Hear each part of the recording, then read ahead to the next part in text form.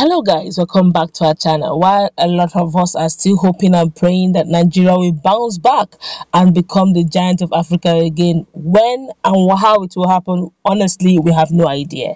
We're just hoping and praying. But others are already facing the harsh reality of life and are calling a spade, calling it the way it is. And they're already beginning to speak for their people and say, look, Nigeria is already down and out, but this is what we need to do to save our people.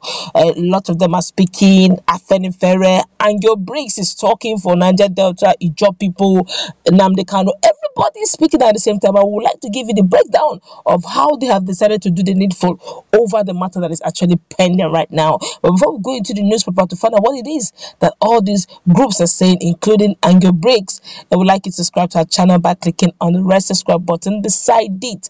You will see a bell notification icon. Please go ahead, click on it to get notified as soon as we update our channel on YouTube. Well, the right activist and one of the prominent voices in Niger Delta, Anger Breaks, has said the South region is currently in a survival mode as agitations and ethnic tensions continue to tear the country apart. Breaks made this known during a Zoom conference meeting organized by a media group moderated by a CEO, where the topic was tagged Killer Herdsmen Invasion of Southern Nigeria and the Middle Belt region, Causes and Solution. She said Nigeria is already dead because it has failed to work for all, as can be seen in the frequent clashes between ethnic groups and agitations for self-determination. My aim is survival of my own Ijo people, because Nigeria is dead already. It's our own individual ethnic group that is alive, she said in her own contribution. Nigeria is failed already, and I don't want my people to fail with Nigeria. I want my people to survive, she added. Briggs humorously noted that God did not make Nigeria. Look, God did. She made this assertion, persuading the listening audience to believe that the ravaging herdsmen attack is slavery in nature and appears to be a vicious battle for hegemony. She strictly warned that our independence is paramount and therefore should not be sabotaged by any group.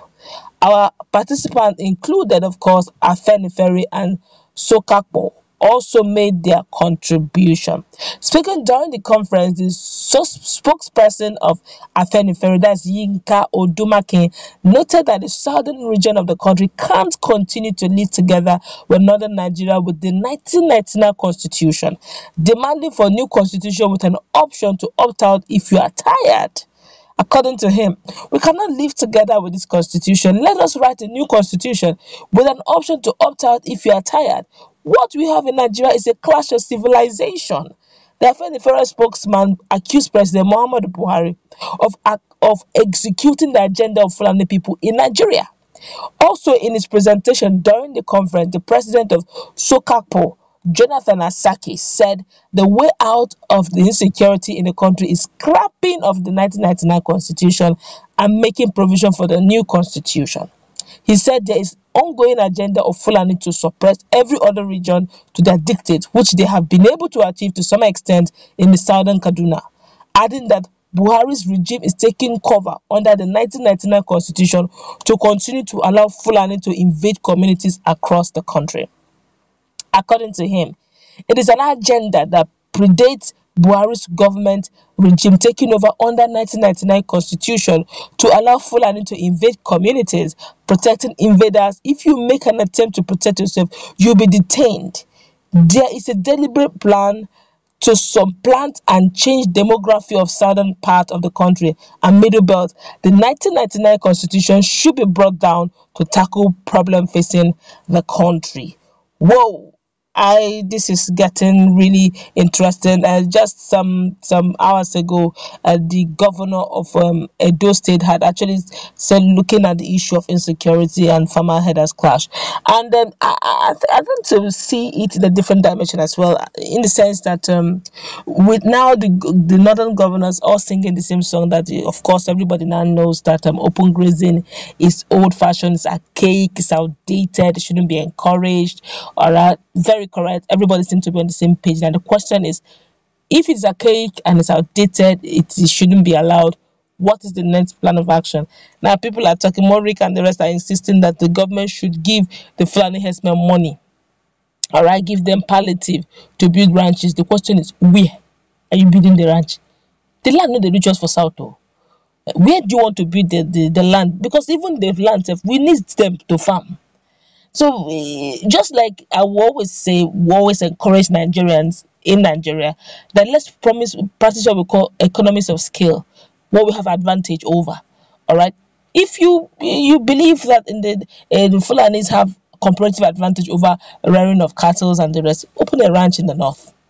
Okay, let the southerners who also believe in other things, like in south, especially in Niger Delta, particularly in rivers. Okay, rivers, Bayelsa, predominantly we have oil, right? So let's leverage on our oil. Okay, forget about ranching. Don't bring your ranching close to that place. Let's continue with the oil. Then in Lagos, which is the capital city, okay, which is have head of parastatals there. We can continue with the commercial leverage. Forget about ranching there. You can go to the north. They have large expanse of land. Why are you going to other people's states? Go stay in the north. There's plenty of land. Just let's tackle issue of insecurity there. So that large expanse of land, we can use it for ranching. So if you want cattle, bring it down. Okay, you can just order for it. Amechi is not doing train. Good, that's good news. We can now pay for the money for the train, for the cow. You can ship it down to the other southern part of Nigeria. Because right now, as it is, Nigerians generally do not seem to trust any because there have been so many. Okay, they say okay, Roga, they say we don't want Roga, and then national lifestyle, we don't want national lifestyle. Now that's by default. Now Nigerians are gradually going to. I could still remember Femi Adesina saying these words. He said that Nigerians are better, Southerners are better release their land if they don't want to lose their life. And I asked the question: is it by force or is it by choice? You understand? So if the people are not comfortable, why not? Don't forget now, she's now saying, you can imagine what the human rights activist, the woman rights activist is saying. Say, look, I'm interested in my own people, my own tribe. Everybody's shouting the same thing. So are you bending the hand that we should all have? Let's follow the story, the headings of Governor Ganduje. Let's build the ranches in the north. Okay, ranches in the north. By the time we need cows to bring them to the south, it's a win-win. Have you ever had farmers having issues or clashes because you have no? They mind their farm.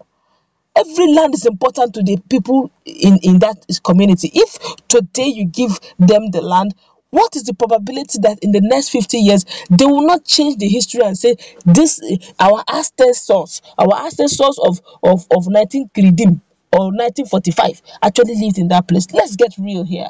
Okay, if your people over the years have learned not to trust it, trust is the key cardinal rule here is trust. Nigerians have lost trust over some certain tribes.